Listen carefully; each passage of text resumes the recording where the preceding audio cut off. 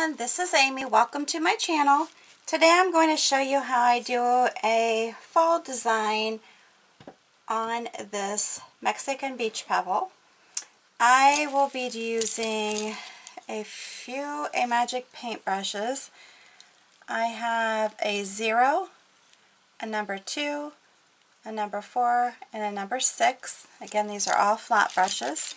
And then a dotting stylus. You can use anything that you feel comfortable with as a stylus or a dotting tool. That's up to you.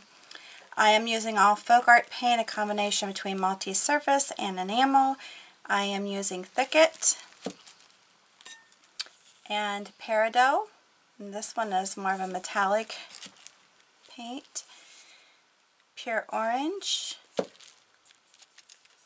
Vivid Orange, Autumn Leaves, Moon Yellow, Berry Wine, Real Brown, Burnt Sienna, and Wicker White. Alright, so let's go ahead and get started. I am going to begin this with using my number 4 to create the pumpkin. I am going to set these brushes aside and try to pull my plate in here. Now I'm going to be using the Autumn Leaves to start off with, and I've tried to do this a couple different ways, but what I'm going to do today is actually just get the pumpkin design set. Now this is a little bit different than me painting on my paper, because I always do my designs on paper first before I place them on my item, whether it's a bottle or whatever it is I'm using. I do this first on paper.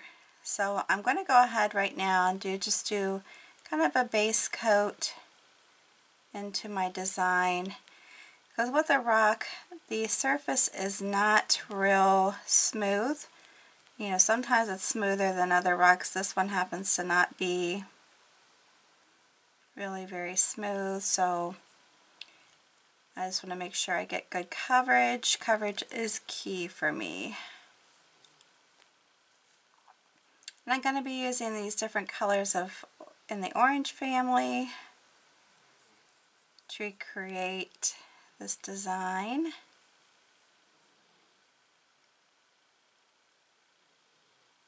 And I just want to make sure that I not only get good coverage, but that my design is the shape that I want it to be. When I was doing it on paper, I kept making it kind of sideways. I don't want it to be sideways either.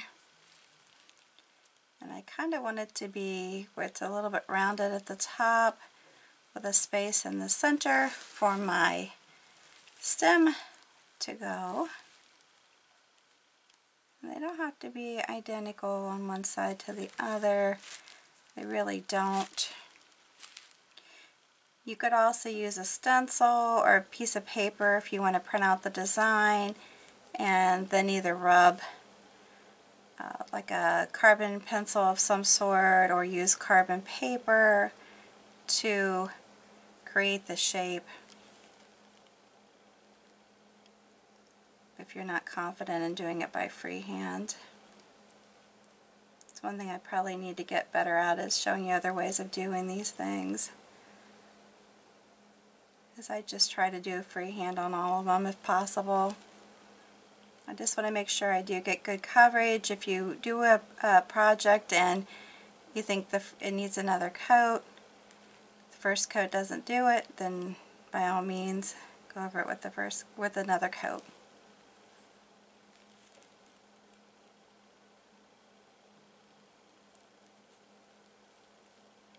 Okay. And I'm just kind of, again, just trying to paint this with a good coat before I get started putting the lines in it. And on this bottom part, if you want it to be, you know, come out here a little bit more, to not be completely flat on the bottom, you can do that too.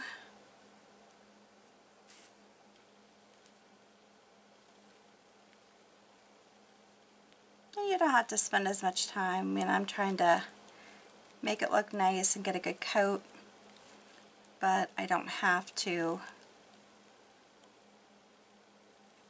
you know, be doing it as much as going over it as much as I am. Now, if you're doing this and you feel like you need to have a darker outline around the edge of it, you can always throw a little bit of the burnt umber, sienna, whatever it is you want, just around the edges here to give it a little bit darker. Or if you want to let it dry before you do this. It's easier to do blending when it's a little bit drier.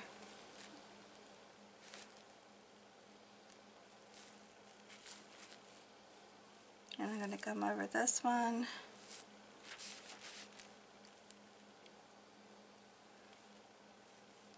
Do a little bit of shading here, because I do want it to, there to be a difference.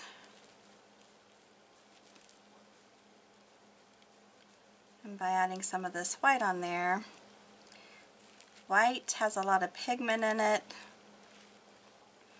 and then that will give it some good coverage if you use the white. And then paint over it.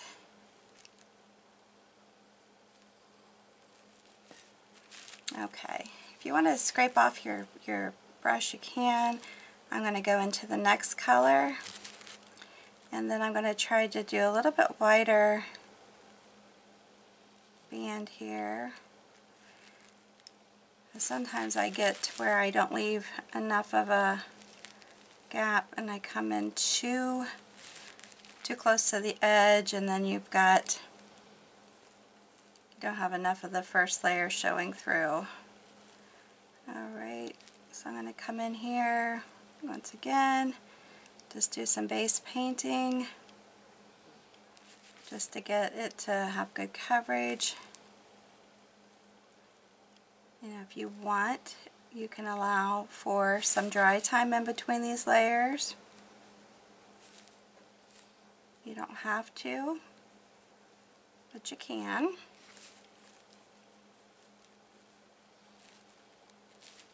And if you want it to come up a little bit more here, we can do that. Maybe even round it a little bit more here. It don't have to be perfect. Like I said, I'm not striving for perfection. I just want a decent design. Pumpkins aren't always perfect either, right? They come in all shapes and sizes.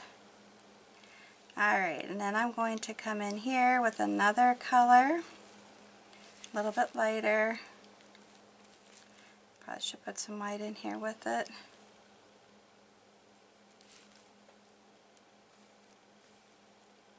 Come in here like that.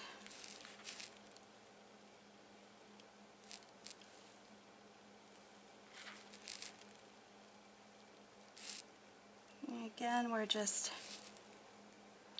making these layers. You can line them with browns if you want. Up to you.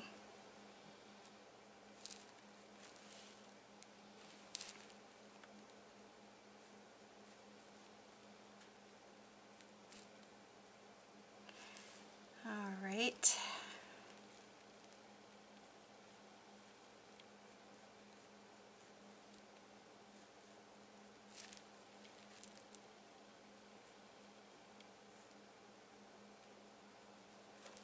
Alright, so we have that. Then I'm going to do one more. I'm going to go back into the center with the original beginning color, and that's the autumn leaves. And then just put, come around like this to put put another center in here, or the final, and just kind of have it go down as much as you can.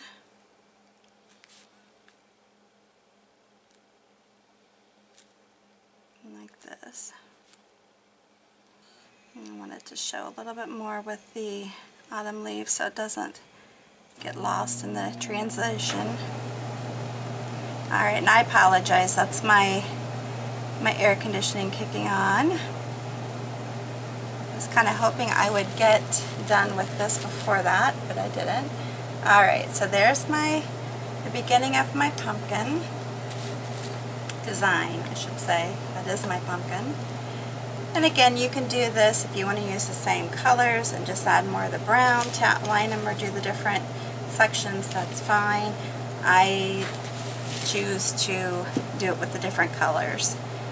Alright, so I'm going to go ahead and dip my brush, it's the tiniest one, the 0, into my peridot and my thicket. And what I'm going to do now, just want to make sure I have some of that on there, is come in here and put in my stem.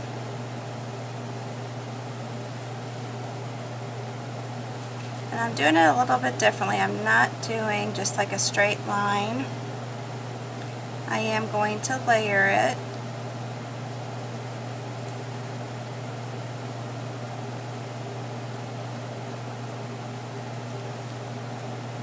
Just keep layering. Layering, layering, layering, like that. Cute little stem.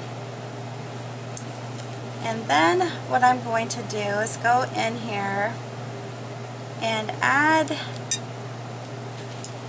my leaves around here. I've got a few different things that I'm adding to this design.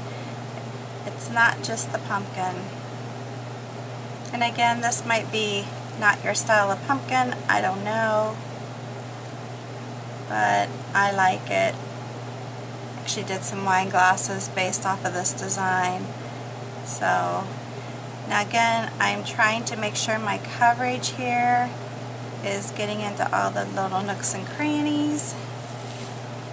So I may have to go over it just to make sure. I'm just doing a little wiggle leaf here.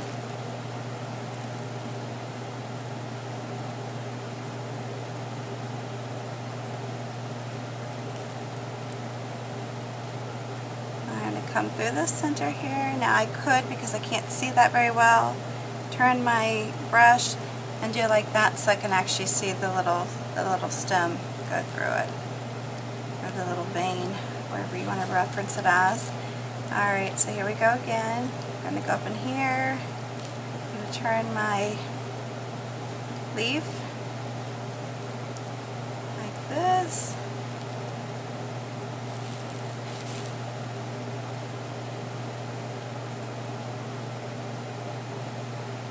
That. Do another stem. I'm going to go ahead and do it with the peridot so I can see it. I'm going to turn it, come around this way, put a couple more leaves. I'm going to get too much of the thicket, so I'm going to wiggle them a little bit. Again, just making sure I fill it in.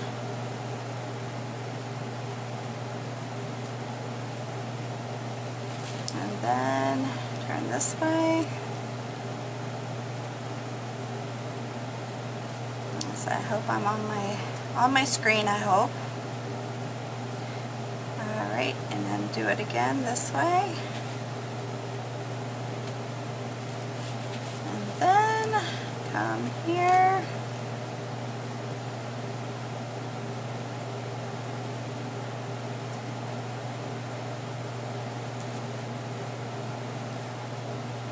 Love it.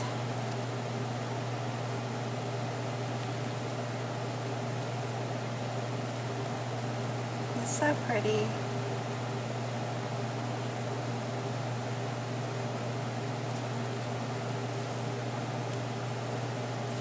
My pumpkin is kind of more of a, I don't know, I want to say more of a whimsical doesn't have to be realistic. No intentions. That. And bring that down here. So I got some good coverage with my leaves. Alright, so what I'm going to do next is come through here, do some white in the burgundy, or berry wine, I call it burgundy. But anyhow, and this is with the number 2. I'm going to come up here, and I'm going to make sure I'm white. Can I come up here, pull these down and pull it up like that. Again, come down and pull it up around. And these are just supposed to be cute little flowers.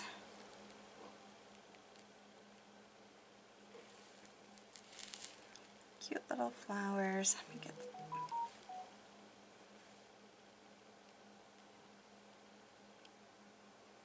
got to be careful because some of the paint is still wet. Alright, and then I'm going to go like this, pull it out, and back. Yep. Get that into the berry wine very well.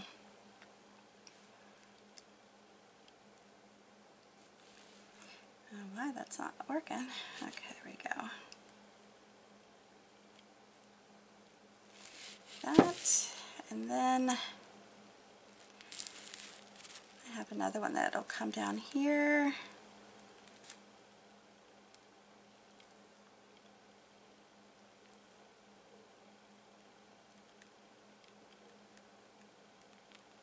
Like that.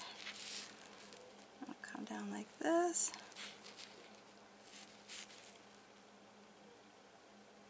It's like 2 humps per petal.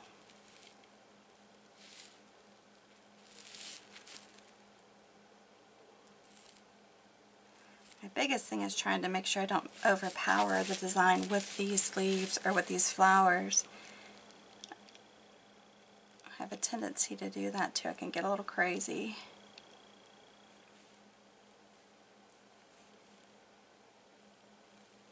Get a little crazy.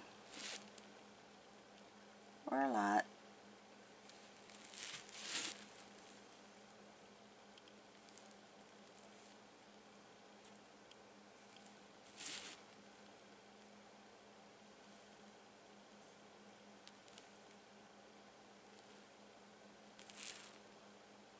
Like I said, because there's some imperfections in the stones, they're not as smooth as you might be used to painting on, so you just have to take that in consideration. Okay, so I'm going to kind of wipe this clear of the burgundy, go back into the white, and you can have a little bit of the berry wine, or I keep calling it burgundy, showing.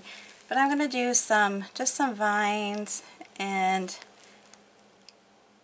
this is where I'm using both of the browns, and then just doing some branches, branch work.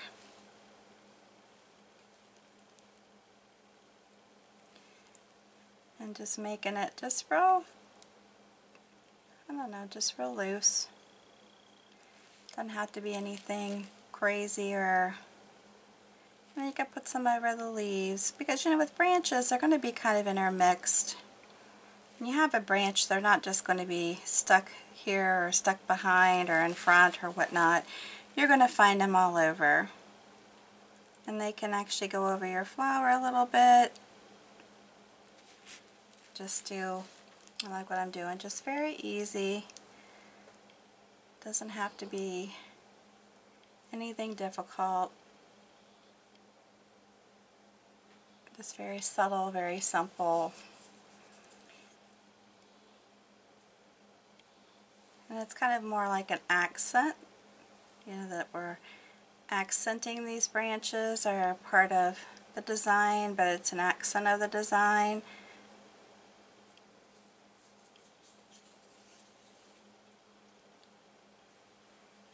And then we'll do one last one up here, put a little white in there.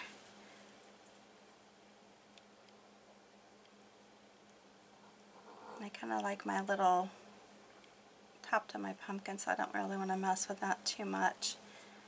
But anyhow, you have that, so that's cute. And then what I need to do is take my stylus, and I'm going to take some of the Moon Yellow. I'm just going to just quickly dot in the center of these flowers. Again, very simple. Anybody can do these. And please know that's exactly what my channel is all about. Simple painting for anybody. Alright, and then I'm going to take the stylus and start doing just some basic dotting with the berry wine. And you could actually use, there's other tools you can use to do this, but I'm just going to stick with the dotting stylus. I'm going to wipe that off a little bit. Come back in here.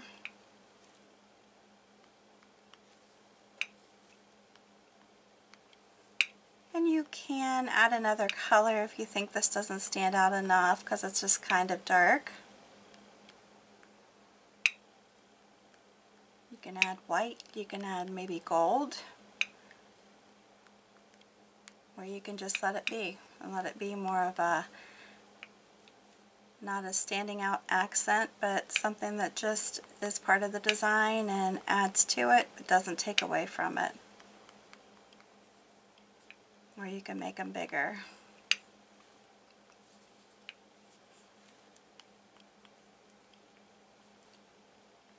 I think it's cute. Just a cute little design. You can sit in a bathroom, sit it in a basket, sit it on a shelf, just to kind of have something for the fall as part of your home decor. And see, the one thing nice with the different colors that I've used on the pumpkin, then you can see the different layers easy. But you can also achieve that, like I said, with adding the brown to the edges if you want. Alright, so there we go. Pretty easy, pretty cute. I hope you like it. If you like this video, make sure you give me a big thumbs up. New to my channel, make sure you subscribe, hit that notification bell, and before you leave, please share this video on your social network with all your family and friends. Very easy to do. Just hit that share button that you'll find underneath the video. It'll give you the options of where you want to share it, and that's all you have to do. Pretty easy. Alright, thanks again so much for stopping by. I appreciate you and hope you stay safe and healthy. Until the next time, you have a good one.